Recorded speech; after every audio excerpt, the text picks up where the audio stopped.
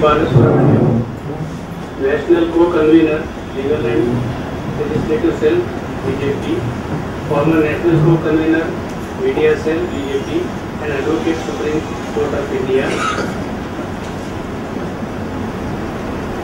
Has been an active professional, an able leader, and above all, a humble human being all through his life. He has always strived to uphold social, public and moral values. He understands the importance of education and hence has always tried and emphasized to achieve higher degrees regardless of time and situations. Interaction with various eminent personalities nationally and internationally has given him a global experience of various social, political and economic aspects of development. He has travelled extensively in various parts of the country and few parts of the world and got a feel of diverse cultures and social structures along with basic values of life such as adjustment to different conditions and being accommodative to any situation in life. He is a person who strongly believes in hard work, determination, sincerity and integrity, and that the key to success always lies in maintaining these qualities in achieving all tasks, whether personal or national goals. Shri K. Balasubrahmanyam. Chairperson, Professor BJP, eminent Congress leader Malaysia Reddy, Dr. K. Ramaya, Professor K. Pushottam Reddy, Dr. Sravan, and Mr. Suri. These two personalities gathered here.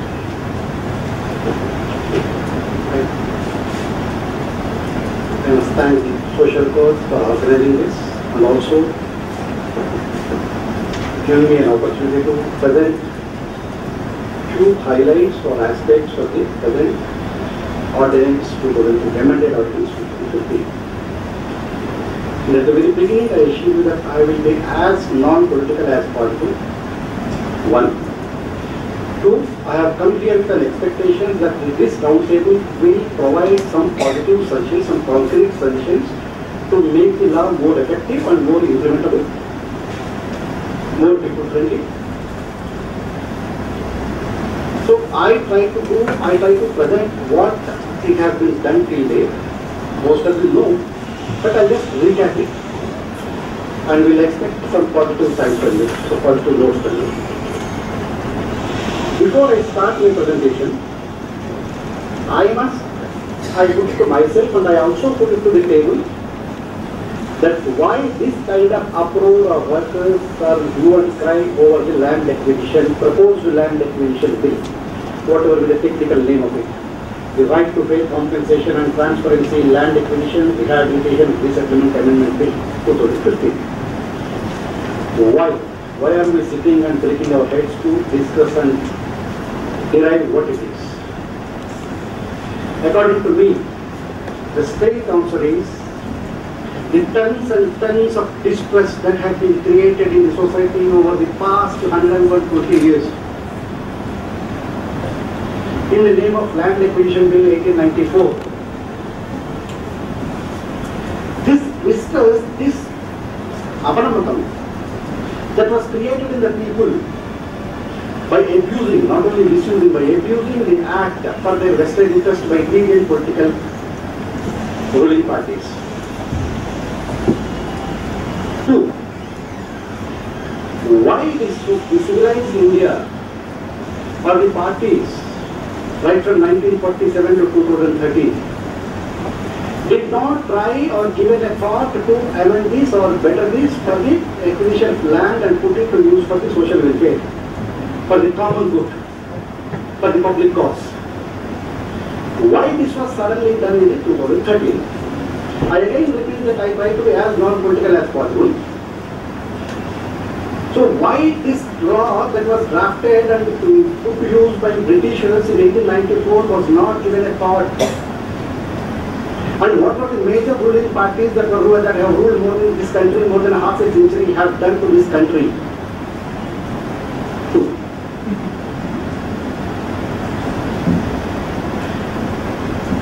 all the narrations that were cited by my previous speakers, and I must remind this audience and remind this round table, that they all were the outcome of those 1894 Act.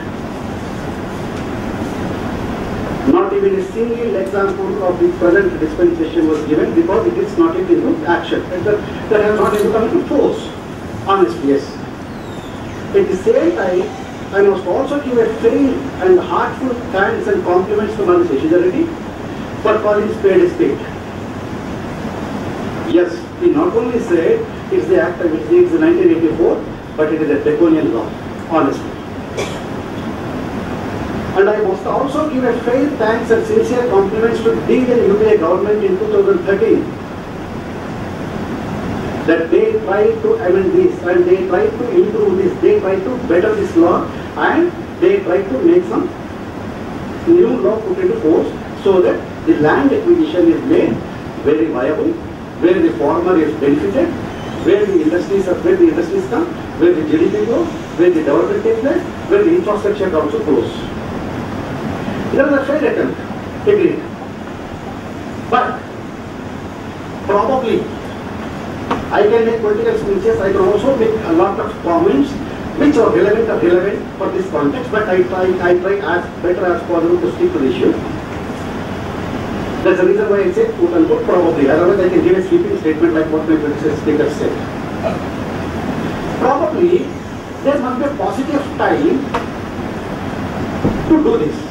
Because 2014 elections were fast approaching and something has to be done to tell the farming community that look, we have taken care of your concern, whatever their political reasons.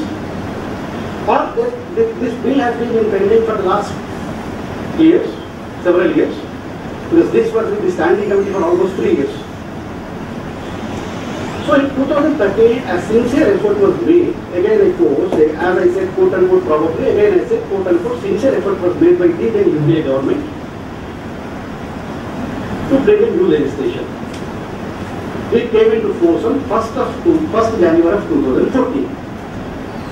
Then that government has lost its power, and in 2014 May, a new dispensation, a new setup has come into existence.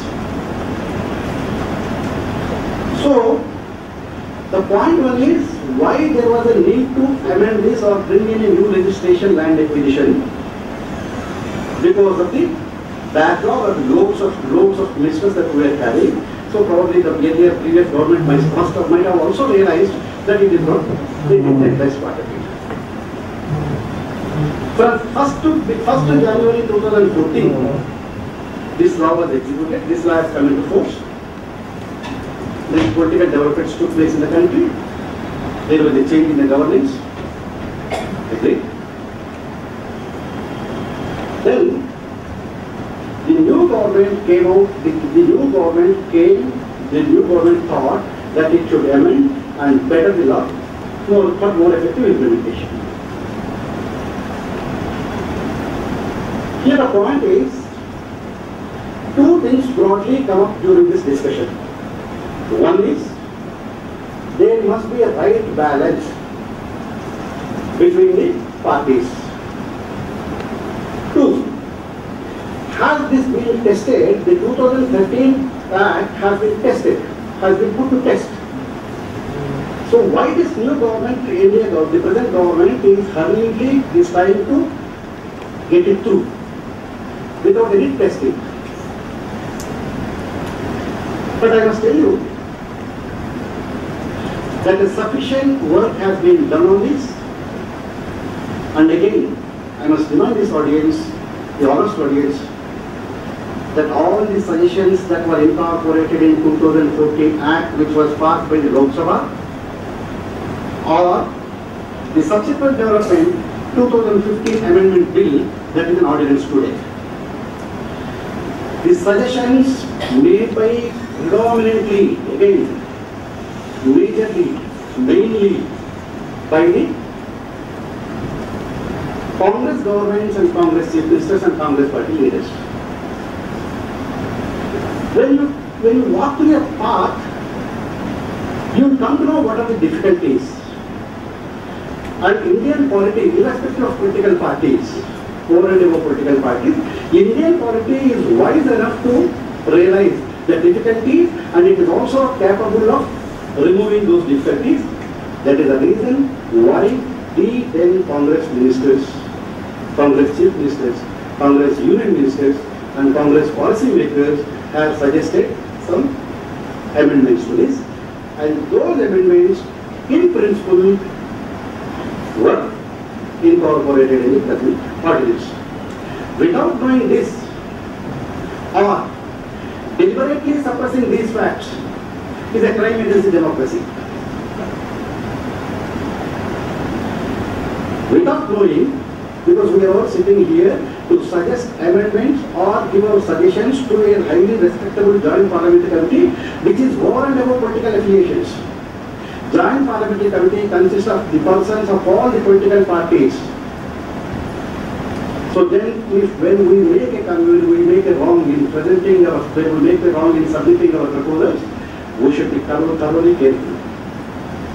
So all the amendments that I'll come to, I'll explain to you in a second, because I will not take much time because I know what the time demands. 1894 Act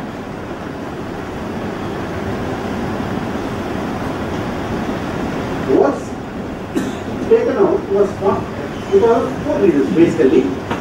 In that Act, there was no consultancy part. When I take a land of a farmer or any landowner, I did not consult him, take his consent. There is no transparency, whether which land I want, for what, for how much money, that's in transparency. There is no, it's only a nominal compensation. And so there was no proper grievance redressal mechanism.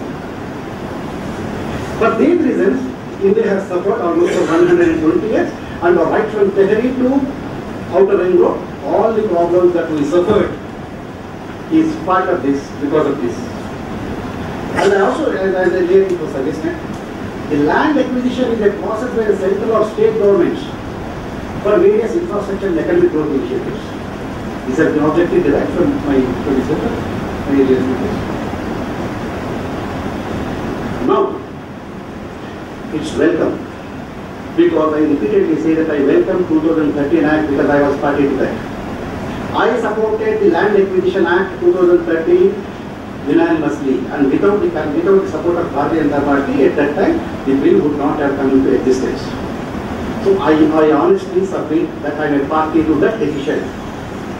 But I suggested, as I also said, that when we walk through a path, we will come into the difficulties, and when we realize the difficulties, we also try to remove them, eradicate them, and further move ahead. What the biggest where was the need for amendment even this Act, first of all, 2013 Act? According to me, it is nothing but a old water in a new water. Point is, agreed, you have enhanced the compensation for 2 to 4 times of the market price. Agreed. But for what? Simultaneously, the previous government, for obvious reasons, because I said I will not attribute any political motives to anyone, which I am better at doing it, but I will do it at a later part, because this is not the forum where I should do that. 13 major acts were taken out of this compensation methodology. These 13 acts include major share of the land acquisition, 80 to 90% of the land acquisition. If you want to acquire land for railways that have been exempted, so the new compensation of 4 times will not come into existence. If you want to acquire land for some irrigation project or coal mines or national highways, so the land that is basically required in India, the 13 categories, they were exempted from this. So the poor farmer who is giving his land for a railway project or a metro project or any irrigation project or national highway will get the same compensation as he was getting in 1984. 1894. So he will not get the no compensation of 4 times to the market area because those 13 areas were excluded. Now, is it not my duty to put all the people treated at later level? Because several things have been spoken here that equal justice. If I do or try to implement equal justice, is a crime, or am I committing any sin against this farming community or Indian landholders? What I did in the new act, the barricade of the 13 ministries were taken out. So suppose if I am acquiring a land for a particular project, usually it is four times. And according to the previous UPA Act, 2013 Act, it is only Form 89 for nominal compensation. Now I said nothing doing. Everyone who gives an inch of land should get 4 times of the land value. Fine. 2. Much has been talked about consent because I am running short. I am ready to because do not go to delay for this. Otherwise, I have come to do it a lot of consent. It should not be done away. It is anti-democratic. If it is anti-democratic, then all the Congress chief ministers are anti-democratic. The demand has mainly come from all the chief ministers of Congress. I showed the letters that which Maharashtra chief minister has written to Jairam Ramesh that this law is not at all implementable. It will create hurdles. The growth will come to a standstill. These are not my words, mind it is not Balasubrahmanyam or Narendra Modi. That said, the consent activity should be done away. It is the Congress chief ministers. If this is anti-democratic, all the Congress chief ministers are anti-democratic. They are against people. They are ruthless. Many states, including Congress, would have clearly stated that land acquisition of the land acquisition is next to impossible and wanted changes it. When in different letters to, in various letters to be the Prime Minister Manmohan Singh, or be the Rural Development Minister Jairam Ramesh, or at a meeting convened by the Rural Development Minister Nitin Gadkari on 27/6/2014. 27/6/2014, immediately after we took over, after the present dispensation, after immediately the present dispensation took over, 27 June 2014, there was the Revenue Ministers Conference, Revenue Secretaries were there. At Vijnanam, it's an official meeting conducted by the Rural Development Ministry, Union Rural Development Ministry. I am reading the minutes of it. It may not be improper for me to read some of the points that are the points of the official document, but it is, I have not had any other option except reading it out, to reading it out. All the states raised their voice to amend, improve, modify, and plug the loopholes in 2013 Act. I must tell my predecessors that I am not diluting the previous Act. I am only trying to improve it. I am not giving the spirit of the previous 2000 Act because that is a very important Act. I am party to that. I voted for it. And the BJP unanimously voted in 2013. So what we are trying to do is, when we walk through a path and there are difficulties, when we come to know there are some loopholes and gray areas, I am trying to remove them. I think this should not be tried. There is consent party. Different parties have said that in no uncertain times. I can read out all those 13, but I will skip this. Some Congress chief ministers have themselves opposed the draft Act 2013 Act, draft Act of 2013. These chief ministers of Maharashtra had written a letter to the Rural Development Minister Jairam Ramesh opposing the UPA Act, and they also lowered the compensation from 4 times to 2.2 of the market value.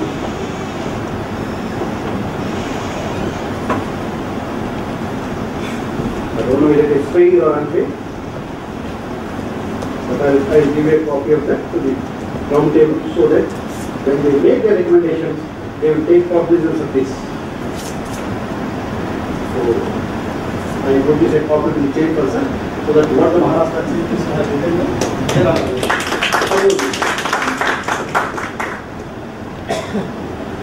And when we proposed 4-time compensation, the Maharashtra government, then Congress government has reduced it to 2.2. Now it should be decided by the people that who are anti-democratic and who are anti-farmer and who are anti-poor. Giving lectures, I have been doing it for the last 35 years, since emergency days, and I am also a product of this. And I must share that this point of irrespective of this meant this that Mr. Shravan was my general secretary when I was a student of Usman University. We were 3 seats at that time, Jagdishwar Rao, Shravan and Jawhar. We lost 1. So he was my leader, I voted for him. We did a very excellent rapport. The Congress government of Kerala, Kerala is not BJP government or India government. The Congress government of Kerala publicly admitted that the development is involved with the self-assessment, self-impact assessment and consent clause in 2013 Act. One more thing, I tell you. Even the present, right now, as on today, the deputy leader of Congress party, Rajya Sabha, Mr. Anand Sharma, was finding very difficult to make his presentation during the debate opposing the Acquisition Act because he wrote a letter to the Prime Minister. I quote, the Congress deputy leader Rajya Sabha, Mr. Anand Sharma, in his letter to the Prime Minister, Sri Manmohan Singh, said the bill, 2013 bill, in its present shape, we have adverse land-grabbing implications for manufacturing, industrialization, operation in India. Anand Sharma is never a BJP member. He was not even a sympathizer of BJP. He was a hardcore leader of the Congress party and a deputy leader and a trusted person of the party, Supremo Sonia Gandhi. Further stated that the instance of consent of 80%, I hope Mr. Seven will take cognizance of this. He has been very vociferously arguing for the consent clause.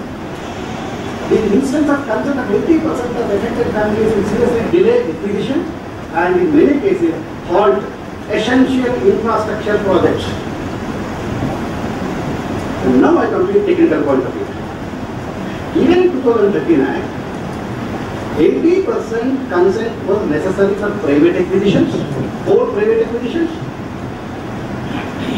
70% for PPA, and there was no consent required for any government project. And same is being conveyed, is being carried for us. Now, for the obvious reason, again, quote unquote obvious reasons, it is being blamed, we are being blamed that we are doing away with consent clause. Who said? 80% consent is required even today, as on now, at 1:30. The consent clause is required for private parties, 80% consent. Then come to the second part of it, part B, 70% consent clause. 70% consent clause, most of the governments, state governments, including Andhra Pradesh, Maharashtra, Karnataka, Haryana, I am citing only the Congress government. I have a full list of it, a synopsis of all the merits that are there.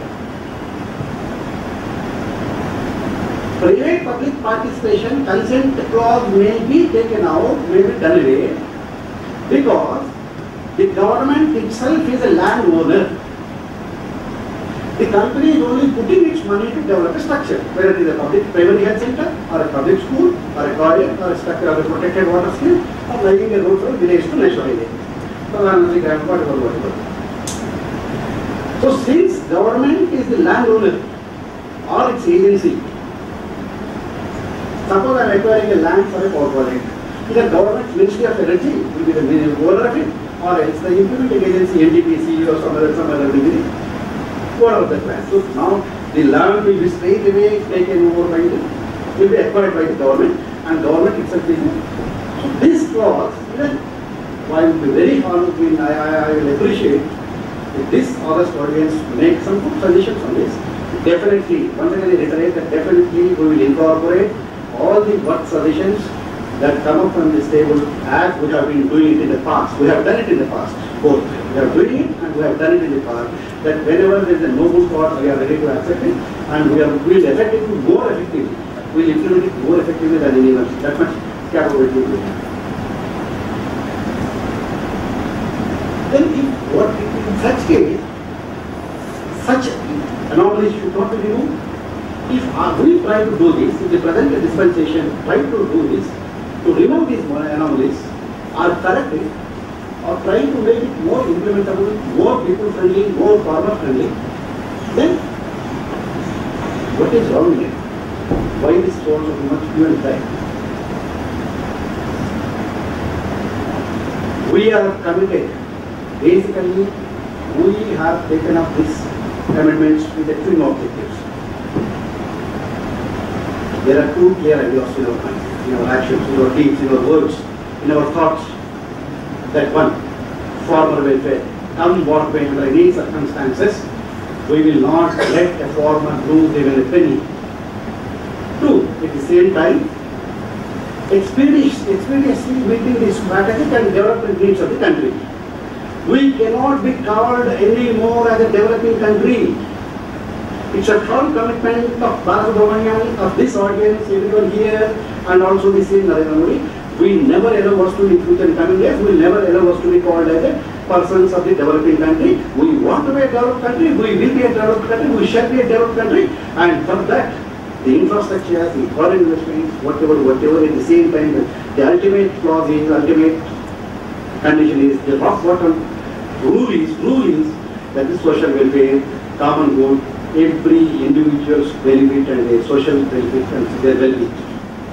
So with this concept, the concept of amending the land acquisition is this. 5 projects have been, 5 have been. And I tell you, the reasons what we identified when we draft, we tried to amend this bill, and when we supported the 2013 bill, or right to growth, everybody has a right. It's not someone's mercy. It's not mercy of the ruling party or the government or chief minister or some leader to give us an opportunity to growth. We have a right to growth. I have a right to fair compensation. You cannot mislead me as you have been doing it earlier. I have a right to fair compensation and I am eligible for 4 times of the market value. Right of the farmers and made parties in progress. This has also come into the discussions during the earlier presentation, that we want a direct participation, we want the farmer and the landowner to be a part of the development process. This is the spirit behind making small amendments that are very essential and will improve the efficiency of the bill. All stakeholders, here it's not a farmer giving a land or taker a land or developer a land, no. Every person is a stakeholder. This is a concept. And you have to trust me because I am honest and committed and I have been proved my integrity in the last 1 year. And you do not have any other option except to trust me because my character says so. In the last 1 year, whatever I have done it for that. I mean, in the sense, the present government.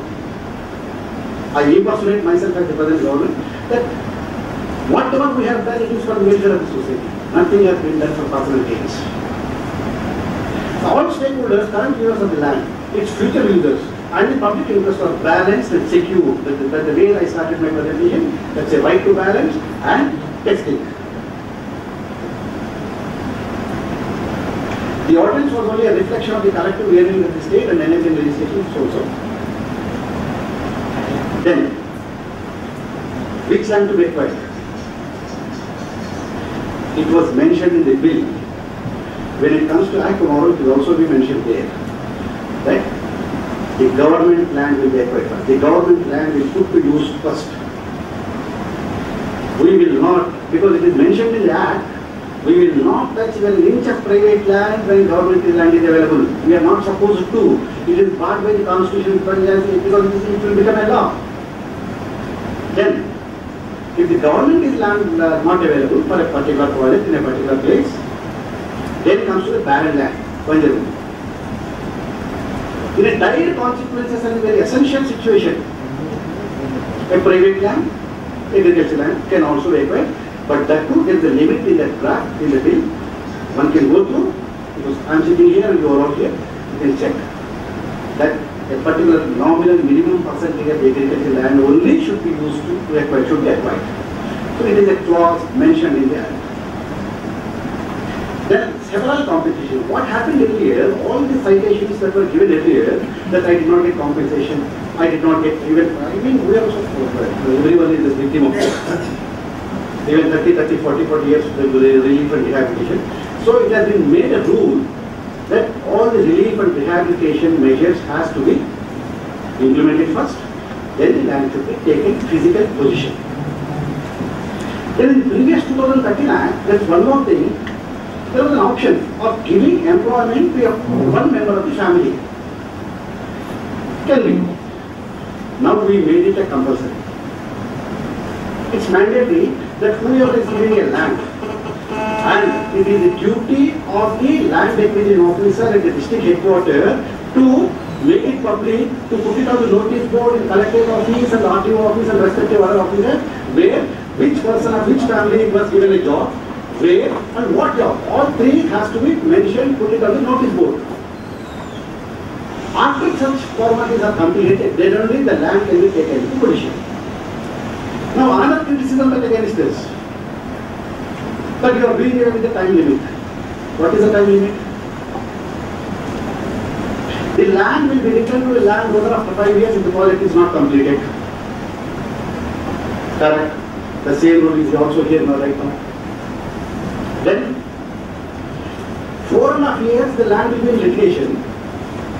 The landowner or somebody, some interested party or some real person, whatever, who goes to court or moves from court to court, and after 5 years the project shelves down, or the project cost escalates from 100 crores to 1000 crores, what will happen?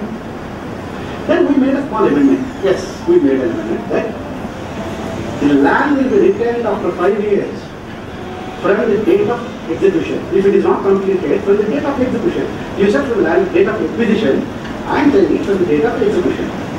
And the difference between execution or implementation should be very minimal or as less as time possible. Difference, depending on the local situations. Moreover, two, simultaneously, another rule implemented is that if suppose a particular project is not completed within a stipulated period, then the officer will be made responsible and the criminal cases will be booked against him, that the immunity that he was having of non-being punished is removed. So if I am making somebody responsible for the effective implementation and the timely completion of a project, am I doing any crime? Or should it be opposed? So, such situations,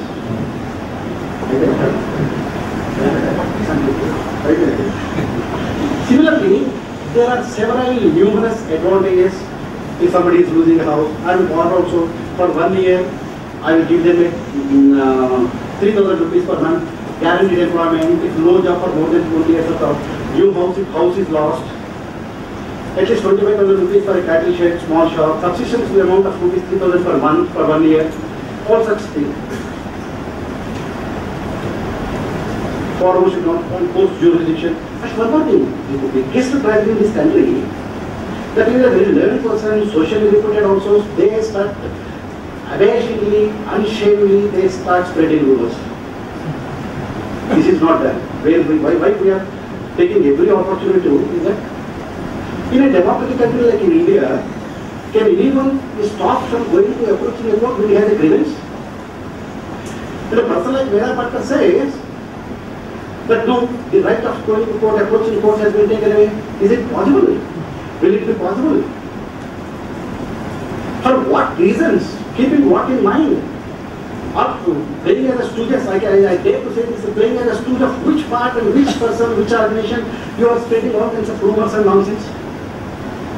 Can anyone stop anyone from going to court when the rights of that person have been affected?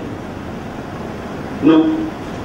And another very upset to hear, as a person, the land will be acquired for industrial corridor from Hindu Mahasamudram to Kashi, Himalayas, from Bangalakasham to Arabia. So that's kind of nonsensical talks. I know, I think exaggerated by 10-20%, but 80% of it is true. 200 kilometers from the national highway, 200 kilometers of Ekanta on both sides. Then we said, yes, we amended the law to give a clear picture that look, I will only acquire 1 kilometer. I will acquire only 1 kilometer from this side and that side for any industrial corridor. That too if it is by the government. 2. The government will not require, take it from us, take it by that. The government will not acquire even an inch of land for private purpose. Not even private schools, not even for private hospital. We have nothing to do with. We acquire land, we take land only for the government projects. These are some of the highlights that I try to present in a given time of 10 to 15 minutes. Now, the very purpose of my coming here is to, because all these things you are all aware, but somehow I try to recap them and put it in a structured format. What I expect and what I really honored and I will be really grateful to all of you, each one of you, if you can make your valuable suggestion to Mr. the Joint Parliamentary Committee on land acquisition, because definitely, as it was said by Dr. Ramaya, that land acquisition is an essential component for the development. There is no dispute in this. How best we do it, how harmoniously we do it, how we can benefit the society for social harmony, for the well-being of each individual, whether it is of all the three persons that were mentioned by Mr. Sunil, that all the three, land giver, land taker, developer. Okay. So each person of these three categories should have a decent and well-settled rehabilitation, resettlement.